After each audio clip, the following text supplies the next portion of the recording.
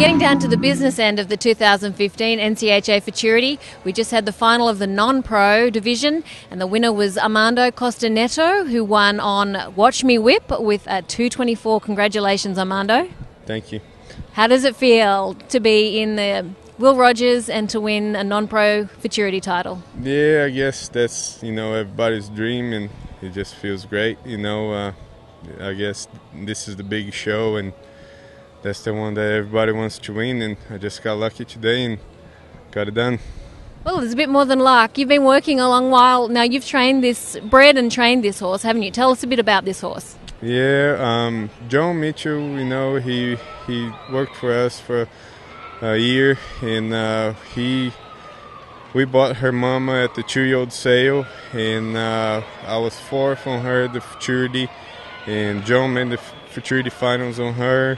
And John really wanted to breed her to a Playboy stud, and we decided to go for Playgun, and we, raised her, and we broke her in at the house, and we rode her whole 3-year-old year at the house, and I rode her myself during her 3-year-old year, and she's a special horse.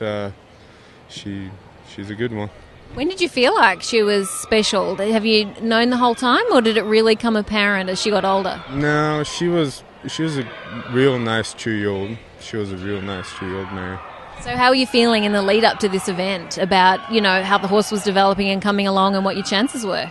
Yeah, she's always been real solid, and never had a problem with her. She's just, being pretty simple, and just she has so much good stuff. She can stop, and she's scary, and she's so greedy, and I thought if I could cut the right cows, we had a good chance. Now, sadly, the stud Playgun died yesterday. What happened there?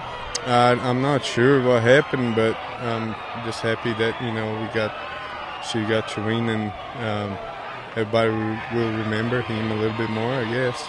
Absolutely, and it's your birthday today. You couldn't have asked for a better birthday present, and you've got the Brazilian contingent here to celebrate with you tonight. Yeah, and that's probably the best present I ever got in my life. Well, congratulations. Thanks, Armando. Thank you.